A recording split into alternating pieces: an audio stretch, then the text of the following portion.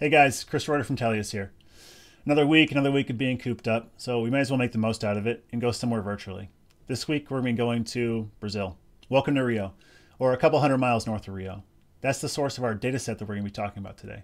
We're going to be analyzing medical no-show appointments. So if someone showed up for an appointment or not. And can we predict that based upon demographics, maybe pre-existing conditions, or even external factors? So let's get started.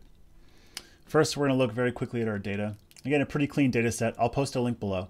But we've got pre-existing conditions like hypertension or diabetes, demographic data, gender, age. We've also got some good external data that we got from the NOAA, which is actually from a weather station near the town that we're looking at. So we've got precipitation and average temperature. We'll connect those and we'll join them based upon day. And then we'll look at some visualizations. So we've already built these. We're looking at weather analysis. So average temperature, was it warm or cool or really average? Rain, the amount of rain, pre-existing conditions, and even age. But these are only one or two factors on individual charts. This is a classic dashboard. We want to understand the entire picture. So first, we're going to ask a question that we really care about. We're going to just type in, show me appointments daily. So we're going to look at the overall number of appointments across our entire data set by day. Tellius figures out what we want, and then it shows us. Now we can refine this just by continuing to type our question. So we're interacting with our data. We're going to say where no-show is equal to yes. We're only interested in looking at the no-shows, and we want to see that over time just for May. So we'll type in for May 2016. After we do that, we can then remove any outliers. Just click and hit remove. Now we're seeing our trend over time. Maybe we can see with a big drop here on May 5th, what's driving no-shows to actually happen. So we click, okay, May 5th, check reasons.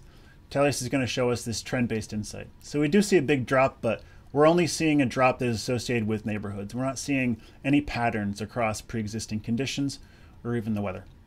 So that makes sense across one day. Let's look at our entire data set. So we can see here when looking at our entire data set, the number 1 and 2 factors are, did they receive a reminder text message and their age? Now, reminder text message makes sense, so let's remove that. We'll take that out and we'll look just at age. So when looking just at age, we can see that age is actually an 80% indicator of if someone is going to show up for an appointment or not. So let's start making predictions based on this.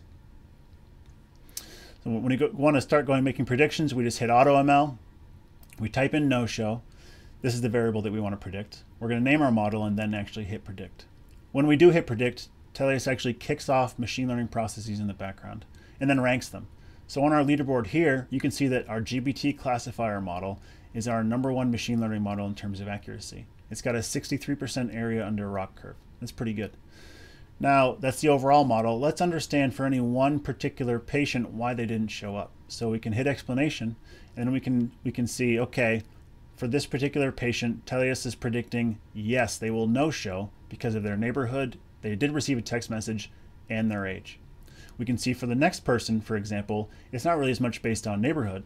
Instead, it's based upon age, did they receive a text message, and then actually average temperature and precipitation. So we learned a lot today.